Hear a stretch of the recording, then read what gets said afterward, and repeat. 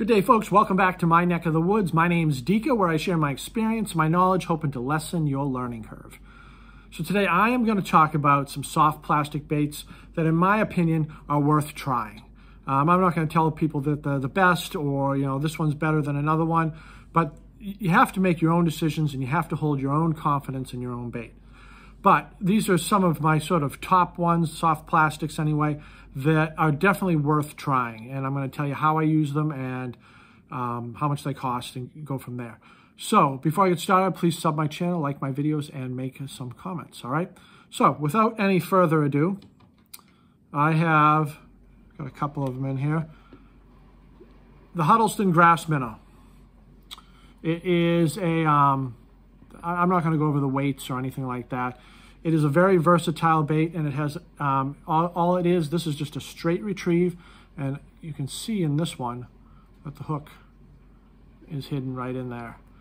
Sometimes you do lose some fish to hook setting, but these, all these baits that I'm going to talk about for the most part are used to get into those areas that a traditional bait won't go through because it's really weedy or it's mucky or it's lily pads or something like that.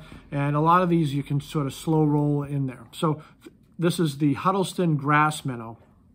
It has their sort of signature tail on it, and all it does is it's a straight retrieve. You throw it into some pads or some weeds or whatnot. It's not going to get caught up. The hook is right in there, and it is weighted a little bit. Here's a different color. Blue one. What other colors do I have here? Got this one. I got a bunch of them, and it's a great bait. It's a great bait. It's a straight retrieve, and all you're gonna do is you're just gonna get that little tail wobble, and it looks exactly like a fish. It swims exactly like a fish, and it's gonna catch fish. So that's the Huddleston Grass Minnow. That's that one. Next is the Stanley Ribbit Frog. Now this is a top water bait, but it's a sinking. So it's a sinking bait. What I would do is I just sort of almost like Texas rig it in here, extra wide gap hook, and there's a little ridge in the top like that, and you have it seated in there. I have a video on my channel on how to rig it if you want to watch that. In fact, I can put it up in the side here if you so be. So the Stanley Ribbit. This is, I use it top water, but if you get all those pads or those mats or something like that, you really can't get in there and you fish it, you throw this and you got it. The hard part about this, and it's not even a hard part, got different colors here too. So, here's one that's rigged. So I have the hook right here and comes right in like that. Is you have to keep a certain cadence with this. So it has these sort of kicking legs, and it'll make like a little plopping noise, plop, plop, plop, plop, plop, across the top of the water. And it's a killer bait. It really is. And a lot of times they'll short strike it, right? They'll go at it and there'll be a blow up. What you do is you just kind of leave it alone. And it's not like a normal top water, like a live target frog or those soft body frogs. You let it go and it will slowly sink. And then a lot of times that bass will come back for it. They think they've wounded it or whatnot, and there's so many times we use follow-up baits, but this is kind of like its own follow-up bait. All right, so that's the Stanley Ribbit. I like the white ones. I like these sort of green with the red flake. This is another light green. They have painted ones too. Painted frogs are useless in my opinion because all you see is the bottom. The fish do not see the top. So all those beautiful like live target frogs that are out there that have wonderful paint jobs, they're all useless because the only thing the fish sees is the top. I mean the bottom, excuse me. They don't see the top because it's above the water. All right, so I got Stanley Ribbits in there. Third, I don't know how many I got. So 3, 4, 5, I think I got 6 soft plastics that are worth trying. Is the Zoom Salty Super Fluke. It's a killer bait. I like to use it sometimes on a donkey rig. If you don't know what a donkey rig is, I don't think I have a video on a donkey rig.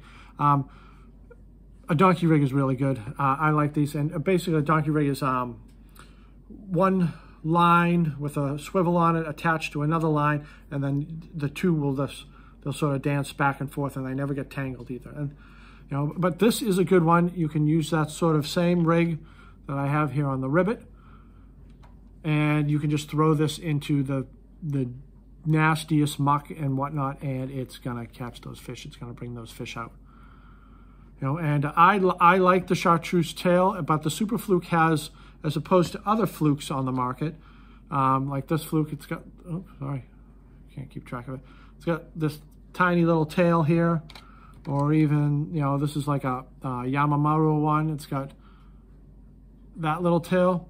The salty super fluke has this little bit of a tail, and I think it gives just that little bit of action that the fish want to come in and they want to grab it. All right, so the salty super fluke, I actually have a bag right here. This is the pearl white with the chartreuse tail. This is my favorite one, but that's that. Sorry. So what else do we got? All right, we have the Gambler Big Easy. This is a very large paddle tail, multiple colors, a strong garlic smell. I don't know what the attraction with garlic is. The Gambler Big Easy comes in so many colors. Oh, that's kind of the same color, isn't it? But there's another one right here. There's white ones too. All right, so the Gambler Big Easy. It's a large paddle tail, but it has a really, really soft body. And it has a spot to hide a hook in there. I find it best, like I said, sort of slow rolling it through those lily pads, or even right up top. A good cadence right up top, it'll give a little bit of a wake. I find it best to use like a swim bait hook, the ones that kind of screw in, and you can use it weighted or not weighted if you want to get some good casting distance. But when this swims, it looks just like a fish from the top. I mean, the fish kill it too. Even the small ones go after this because this is a pretty good sized bait, as opposed to even, like here's the super fluke. It's a good size, bigger, right? The Gambler Big Easy, it has that signature garlic smell that fish love. I'm unsure why, but they do love it. And this is a good bait for, definitely worth trying for getting in, like even on like, say you get like mats, just mats galore, right? This is still gonna swim in that small amount of water in between where the mats are and the water and whatnot. And it's still gonna swim, and the bass are still gonna hit it. They'll come right up through that stuff and nail this thing over and over. Swim bait hooks for those if you can. I mean, you can use a regular EWG hook, but I find that the swim bait hooks are better. All right, second to last. This is made by Kitech, and it's called the Shiner. It's a 3-inch shiner. You can rig it with a small hook. I like to use these for trailers, for chatterbaits. I think they're ideal for that. But you can, even if the fish are really finicky, you can put this on light tackle, and you can really just swirl it through thick cover, or even brush piles, or even rocks and stuff like that. And you can get some good hookups. It's almost like the finesse fishing of a paddle tail. You know, you can really just move it slow, and I find that it's good in cold water too. Good in cold water, and it comes in a variety of colors. This is a gold one. It's got like a gray with silver, black and blue. Black and blue is my favorite. I like those. And last but not least, we have the Berkeley Grass Pig. I got a couple of colors in this one here too. Oh, I can't get them out here. Berkeley Grass Pig. My favorite is the pearl right here, and it's a very, very soft, flimsy body compared to some other paddle tails that are out there. Even this, so this is a soft body, but it's kind of rigid. This has a very, very soft body to it, and it doesn't swim like, I find that it doesn't swim good like a paddle tail, like a paddle tail does. They got that great motion to them and whatnot. I rig these similar to, I rig this frog, that sort of Texas rig kind of look, and I throw it like a Senko.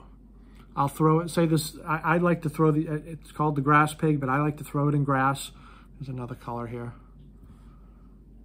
So if you got grass that is, you know, like, say you got like an island of low ground or whatnot, and there's grass all the way around, right? You can throw this right into that grass. No weight, no weight. And I just sort of let it fall, and I'll work it just like a Senko, just easy up and down, easy up and down. And the Berkeley grass pig. I can recap if you want. We got the Huddleston minnow, definitely worth trying. We got the Stanley ribbit frog, definitely worth trying. We have the salty super fluke by Zoom, definitely worth trying. We have the Gambler, Big Easy, definitely worth trying.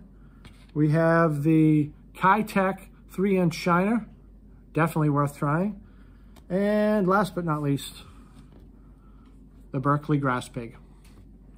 All favorites of mine, all used in kind of the same area.